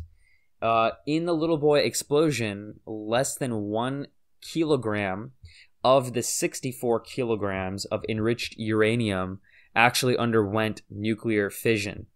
That's, like 1 to 2% of the total. Oh. Wow. It only operated at 2% of its power? Yeah, about 1 to 2%, yeah. And of that, less than 1 gram or 1 kilogram, only 0.6 grams, not 0.6 kilograms, 0.6 grams. You know how 0.6 grams is literally nothing, dude. Like, yeah. I can hold like 0.6. A speck of salt. Yeah, exactly. 0.6 grams were transferred into kinetic energy and heat energy and radiation. Wow. Insane, huh? Insane indeed. What else? Neutron bombs. I covered that. Okay, so there's a timer that actually sets off when the bomb's dropped. And that timer is, we need to have a certain amount of time for the pilots to get away. Because if, obviously they don't, they're going to get caught in the collateral damage, essentially, Yep. So it's, I think, at least 15 seconds after the bomb is dropped where, you have to wait at least 15 seconds. So the pilot has time to fly away. And I'm sure, in that 15 seconds when the pilot's flying the plane, he's probably shitting his pants, like he's like, oh shit, I gotta get away. I have 15 seconds to make this happen. If I don't, I'm fucked. So that's so scary. Yeah. So, I'm assuming he like cranks up the engine and just flies at maximum speed away from the bomb, at which 15 seconds later the bomb is detonated, and that's what it is. Or I'm not saying it's exactly 15 seconds, but it has to be at least 15 seconds. Do you know if there's a certain altitude that the bomb has to be dropped from? Not too sure. Okay. Oh yeah, I'm assuming yes, because the pilot can't be too low, because then I think it would cause damage to the plane and yeah, like what's the minimum safety altitude? Like you can't be too close to the ground or else you'll get caught in the blast. Yeah, it's gotta be pretty high up, I think. Yeah. But think about it, you also can't be way too high, because then the bomb might not even land in the proper place. That's true, right? So the projectile science behind that is it's very tricky. Credit to bombers out there, because they really know what they're doing, and pilots too. Yeah, they gotta be at that sweet spot, and then they gotta go at a certain speed, and then they have 15 seconds to leave. So that's a very stressful time. Yeah. So I mean, that's what it is, right? And then more nuclear weapons were tested, actually underwater. Underwater, yeah, under the ocean. Yeah, and you'll see how, I don't know if I saw footage of one, but it was basically it's like massive, like the water just flies up, and it's just insane. Like, I feel so bad for the fish, and whatever was there, man. Obliterated. Yeah, seriously. And not only that, the radiation that fell. There was an area specifically somewhere in some very small island in the middle of the Pacific Ocean that they conducted tests, and so many of the fish in that area they found out had like radiation poisoning and all that, and they were just coming up dead, like out of the water. Yeah, actually, we didn't talk about this. Let's talk about the effects of radiation. Okay, that's a big thing that comes from nukes. Okay. I didn't do much research on that, actually. From stories I've heard, like radiation, for example, going to Chernobyl. Do you know about that? The failed power plant situation? No. In Ukraine, I think. You don't know about that? No. So, little history here. Chernobyl was a city. It was a town in Russia, in Ukraine, somewhere in that area. Right. It ended up failing, and it ended up contaminating the whole town. So you have to was it from a nuclear power plant?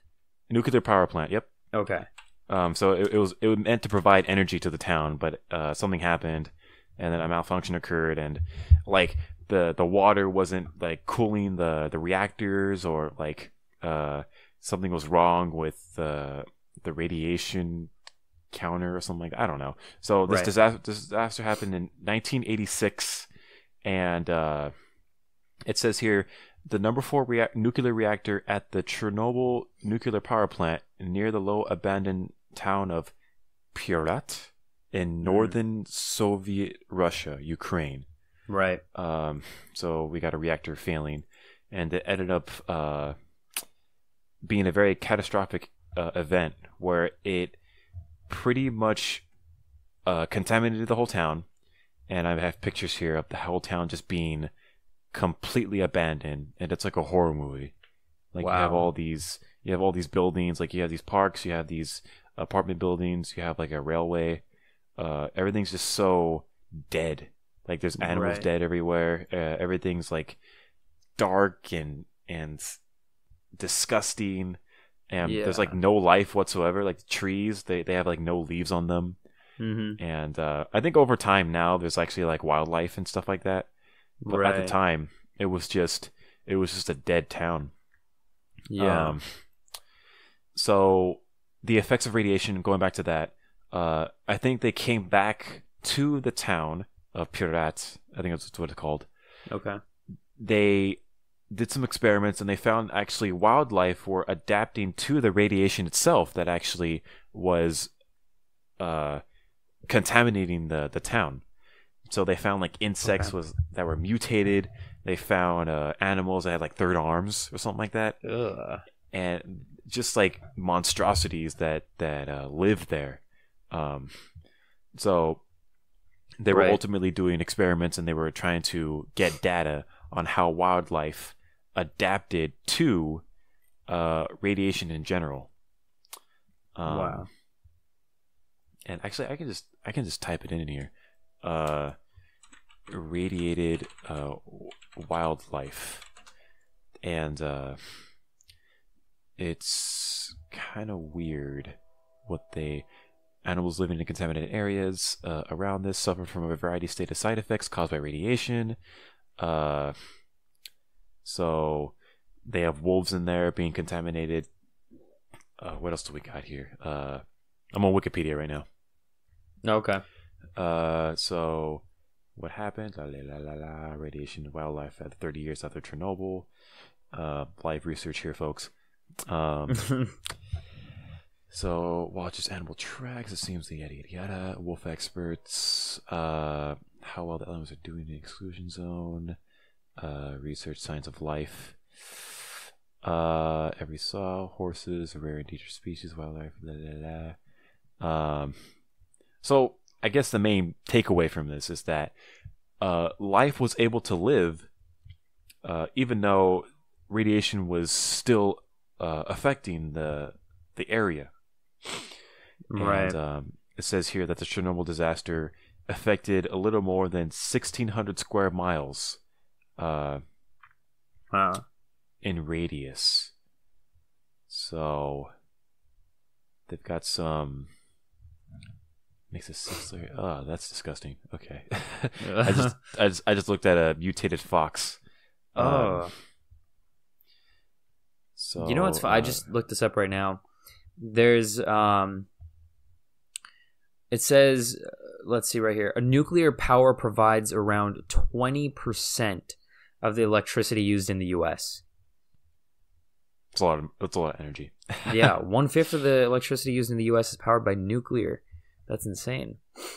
Yeah, it's a highly effective use of power. Yeah, it's supposed to be one of the safe, but there's a lot of controversy behind it, where it's like, oh, it contributes to global warming, or it's not safe for the environment, or it's very controversial. How do nuclear power plants work, though?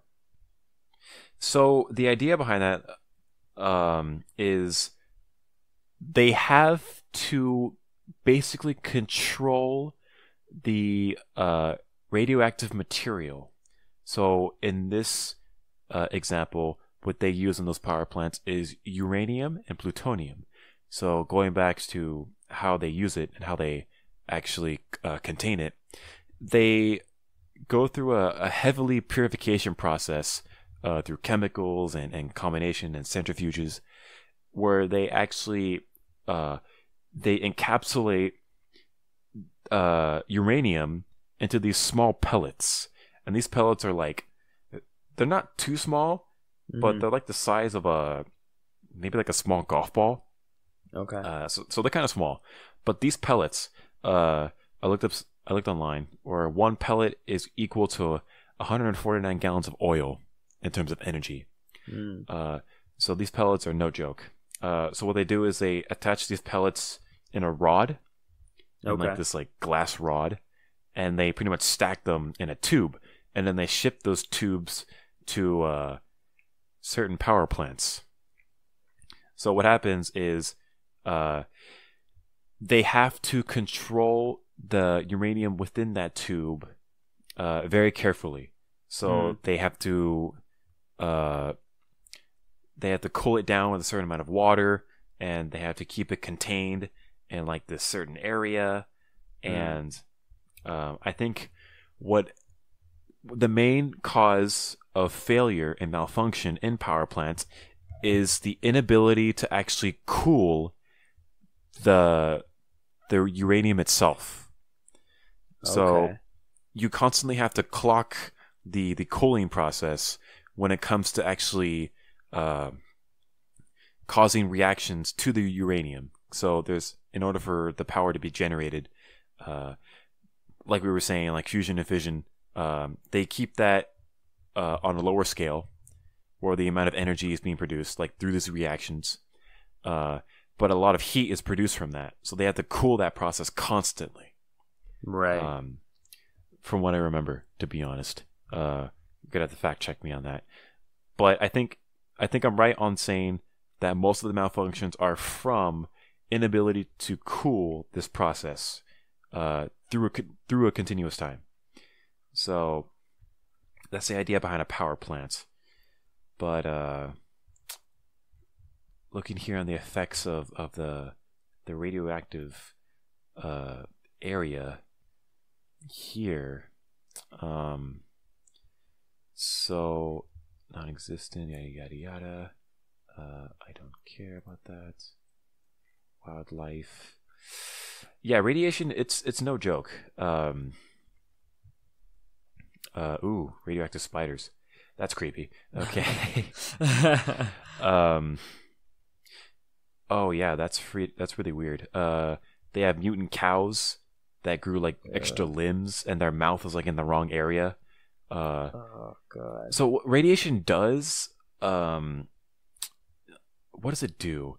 I think it decays wildlife in a special way.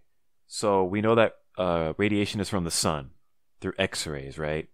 Right. And when you go into your local doctor, your local dentist, you usually go into like an X-ray machine, like an MRI or like a X-ray test on your teeth. Right. And a very effective way of getting it's like invisible images of your teeth or of your brain. But what is it's been such a long time. Yeah. From X-ray physics here. But what's so dangerous about radiation is that it's a certain wave that comes from a source, like from the sun, for example. So let's take the sun, for example. The sun will give off X-rays, which is radioactive. Mm-hmm. And those X-rays will actually interact with your body. And similar to being from sun rays, like burn your skin, so you have like sunburn. Mm-hmm. Well, what the X-rays do is they mess with I think they mess with the skin, something beneath that. Let me actually, the genes, the DNA, I think something with like the DNA, they alter it or something, like chromosomes, they affect those. Which is why they have extra limbs and all that sort of thing, right? It just grows in the wrong place, I think it messes with the genetic makeup, to be honest, where it kind of like shifts the DNA in a way where it's like it messes with the biology. So I'm gonna type in radiation effect, radiation sickness. That's a real thing. Wow. And can you imagine how evolution would, be affected if, we had massive amounts of people's genetics changing and extra limbs growing and things like, I mean, maybe for human beings, it might not affect it as much, right? Because we're so advanced technologically, but imagine animals and how the evolution would be changed forever, because they would have to adapt, right? And it would kind of go back to, it would sort of be like survival of the fittest, right? Because people, those animals have developed certain characteristics and traits to survive in nature or in the environment, right? Let's say. So if that changes, their genetic makeup changes, they have mutations or whatever, they have to sort of adapt, right? They have to change, or they have to make sure that they at least live and pass on their genes. And based on, there's natural selection, that's one thing, but if you don't pass natural selection, you got to at least pass sexual selection. And if you have a mutated animal, for the most part, that's like very, very different from the rest, that animal is probably not going to reproduce, so. Okay. So I think what you're trying to say is, due to the mutation, it's a good chance that mutation will not live in the next generation? Yes. Okay. Through natural selection and whatnot and social Darwinism. Okay. Yeah.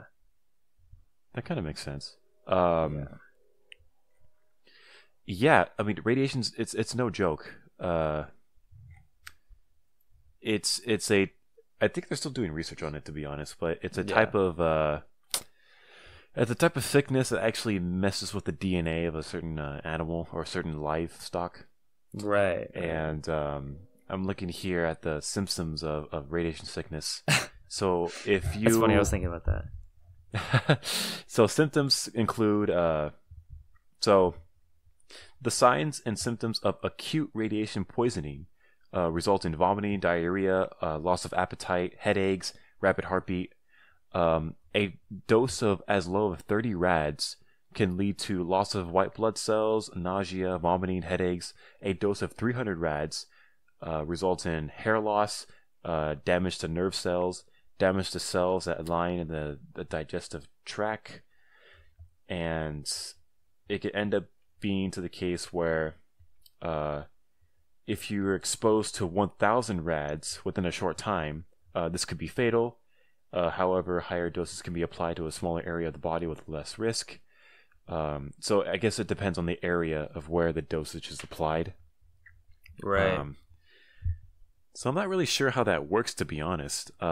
So a person who is exposed to 3,000 rads will experience nausea and vomiting, and they may experience confusion and a loss of conscientiousness within a few hours. Tremors and convulsions will occur 5 to 6 hours after exposure. Within 3 days, there will be coma and death. So 3,000 rads is the max. Oh, that's the least 3,000? amount. 3,000.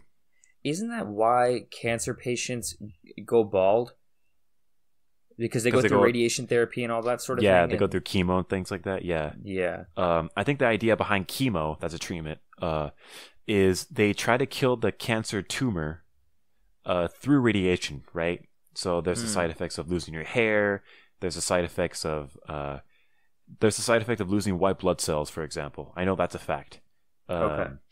And that's not a good thing because white blood cells really, they fight off any kind of disease or virus in the body. Right. But yeah, that's a major symptom that occurs from radiation treatment. Right. So, I mean, cancer's no joke. Yeah. To go to the length of radiation treatment, cancer is really, that's a bad sickness to have. Yeah. Where the doctor's like, okay, the only cure is to actually bombard you with radiation. Seriously, dude, that's a drastic thing to go through, you know? Yeah, it is. Yeah. We can have a talk on cancer too, I'm sure. An academy. That's a good idea. Yeah. Yeah. Cancer in general. I don't know much about cancer, to be honest. I never had a family member that had cancer or actually knew anybody that had cancer. But nowadays, it feels like it's common. Like, I go to the news, I'm like, oh, this person got cancer. Yeah, or, yeah. This person got cancer. Yeah. There's all kinds of cancer. There's breast cancer. There's, what else is there? Different types of cancer that I can't really name off of right now. Pancreatic cancer. Yeah. All that type of stuff. But with radiation, it's a common thing because we all experience radiation on a daily basis, I believe. So like when you watch television, when you're on an airplane, when you're going through like with those security scanners, like the metal detectors, those are somewhat radiated. Cell phones, Right, every day, right. give off some radiation. Seriously. So radiation, it's natural. It's a natural type of light, natural type of frequency. Yeah. So I'm actually going to type this in. Radiation frequency spectrum.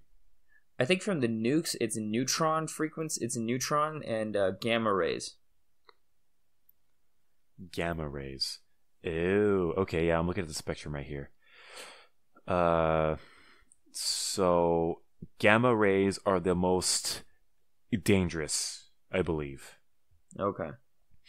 Because I'm looking at the spectrum right now, and to the left is low frequency, to the right is high frequency. So if you experience a wave that has a lot of frequency, it is going to be damaging to your body. So, for example, X-rays, gamma rays, those waves have a lot of frequency. X-rays have frequencies up to 10 to the 16 to 10 to the 20. And then gamma rays have 10 to the 20 to the higher. To infinity, essentially. let's see here. Types of radio waves and applications. So yada yada yada. All the science here. So much science today. You got this, you got that. X-rays. Yeah. I wish I could have done more research on radioactive rays and the effects on them. Rays. But yeah. Let's see here. We are at 1:55. We can call it an episode. Oh, we are? Yeah. Oh, okay. We're here desperately trying to fill the 2 hours. Yeah, I think we got a good amount of information in. I think so. We kind of went slow at the end right there. Yeah. Yeah. I mean, that was our episode on nuclear weapons. Yeah. So I guess we'll call it an episode. Yep. All right. Take care, everyone. Sounds good. Take care. Thanks for listening.